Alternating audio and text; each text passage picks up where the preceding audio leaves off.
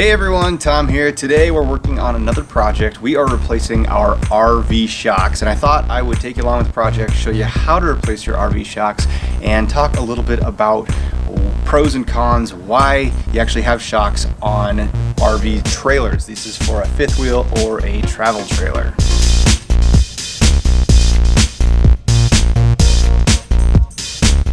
So we're replacing our RV shocks because we had one shock that came apart while we were traveling. The nuts came off it and it got loose and it bounced around and got damaged, and the threads got so damaged that I couldn't actually install it back in there. So we decided to replace all of our RV shocks instead of just one. Now we are in a fifth wheel RV, and a lot of times in especially lighter weight fifth wheels and travel trailers, the trailers don't even come with shocks on them. But shocks help immensely in how the trailer handles going down the road. Shock absorbers, contrary to the name, don't really absorb the shock. What they do is they dampen it. When your wheel hits a bump, the wheel will move on the spring and absorb the shock. The spring is actually what's absorbing the shock.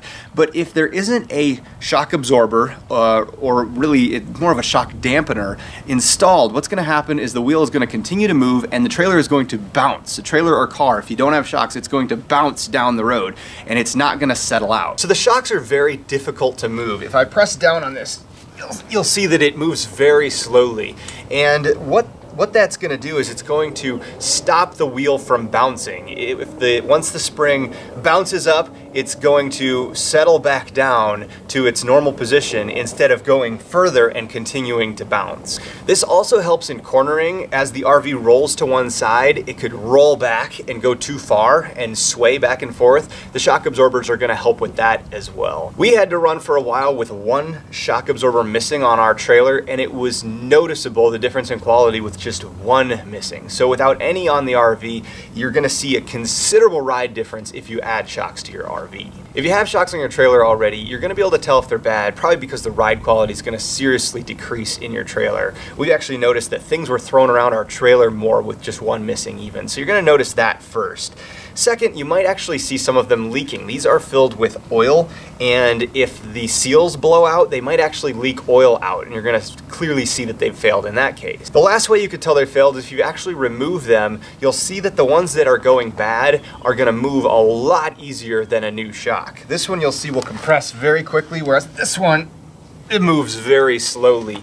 And same in reverse. They're really supposed to move back and forth really stiff, and that's what you want in a good shock absorber. A bad shock absorber is going to move very quickly, and sometimes it's only going to move bad in like one spot where the trailer sits most of the time and the wheel goes up and down just a little tiny bit, so you kind of have to push it up and down and see if it moves nice and smooth through the entire range of motion. This shock isn't really that bad, but it is definitely worn out compared to the new shocks that we got. This style you'll see stays compressed when I compress it all the way. This is not a gas charged shock, whereas this one, when I compress it, it squeezes back out to its full length again. So if your trailer already has shocks, just replacing them to new ones is actually really easy. They just have a couple rubber bushings and some pieces of metal that squeeze them together, and two nuts on either end. All you have to do is take apart the nuts on either end, take the old shock off, and put the new one on.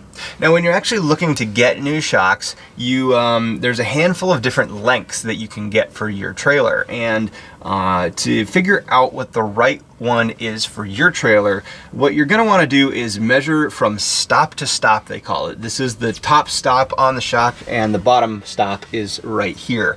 And you're going to measure that distance when the trailer is perfectly neutral, level with the weight on it. If your trailer doesn't have shocks and you want to add them, it's usually pretty easy. Most trailers have an extra hole on the bottom of the plate that actually connects to the springs. If it doesn't, you can get kits, and what you're going to do is you're going to take off this entire plate on the bottom and put a new one on that has a hole for the shock on the bottom. Then you're going to have to weld a tab on the top here, right here, if there isn't one already, to the frame or the equalizer so that the shock can actually connect to it at the top and has something to push against. These kits are readily available. I'll put a link to a couple in the description below, and it's definitely a worthwhile thing if your trailer doesn't have shocks to add them. You can almost always tell a trailer that's missing shocks going down the road because it bounces a lot. Ones with the shocks kind of float down the road a lot better. So we are replacing the shocks with the tires off, and you do not have to do that. We have the tires off because we're actually rotating our tires right now, and it's convenience. It's a little bit easier to get at the shocks, but you don't have to do that. You can crawl underneath and take apart these bolts, and if it's a gas charged shock, you're gonna have to compress it down to actually get it to come off.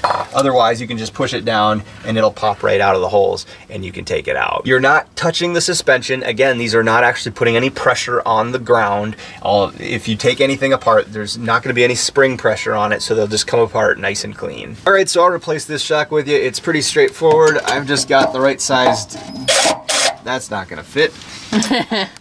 I've got the right sized tool here. What you're gonna do is you're gonna remove the nuts on either end of these shock absorbers. And these are stud type shocks. They just have a stud. Most cars actually have a bushing. It's a round bushing and it slides onto a post. Those can be actually a little bit easier to install. Motorhomes, you'll typically see the bushing type, but on a trailer, usually it's a stud type shock. So we're just gonna go ahead and remove the nut here.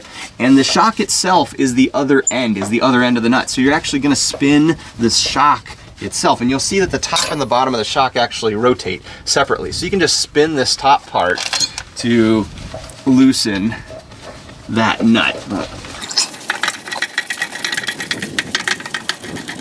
All right, in my case, this is a 14mm nut. Now this just pops off like so. I'm just gonna compress the shock, and now I'm gonna do the same on the bottom here. You've got another nut down on the bottom portion of the shock.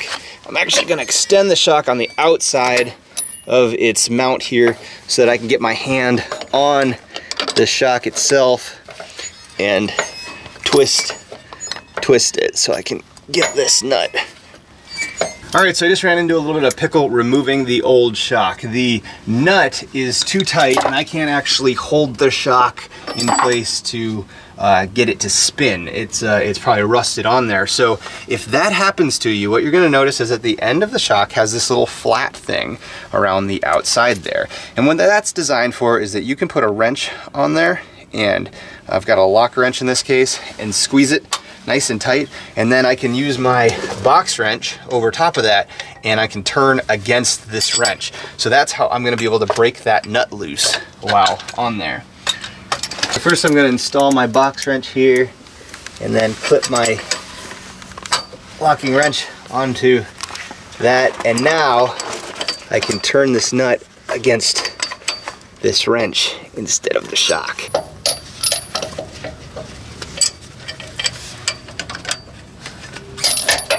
Now, if you end up having to use this method to get the nut off your shock, just make sure that your wrench is on the flat part only and not on these threads. If it gets on these threads, you're gonna bugger up the threads, and then you're gonna have a really hard time getting that nut off or a new nut on the shock if you're gonna put it back on. I'm just going to compress the shock enough so that I can just pull it out.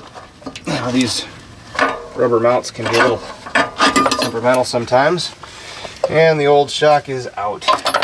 Now we are going to take the new shock, and you take one of these rubber mounts and you install the metal mount, the metal holder, and then the rubber mount, and then it's going to be inserted into the appropriate hole. Install another metal holder and a rubber mount, and compress the shock so that you can install it into the top position. Oh, it won't go. So we had a little trouble. Our back axle's held up by a jack right now, and the jack had dropped a bit, and the equalizer pivoted a little bit, which moved this axle up so far that I couldn't actually get the shock on, so we had to jack that side back up. If you're on really uneven terrain, you may have trouble getting the shocks compressed enough to get them in. You may have to actually jack up or jack down or move the trailer to a different terrain. Best to be on level terrain when doing this job, but we were able to just jack that up enough so that I can get the shock compressed and get it into its appropriate position. You can see the gas charge pushing it back up into place.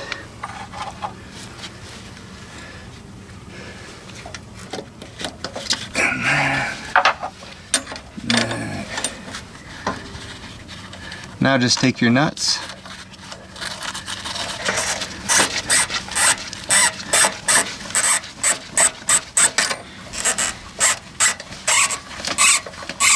go ahead and get the shock squeezed back down. Again, if you have trouble getting the shock to spin or it's too tight, you can put a wrench on the end and use that to help you get it tight.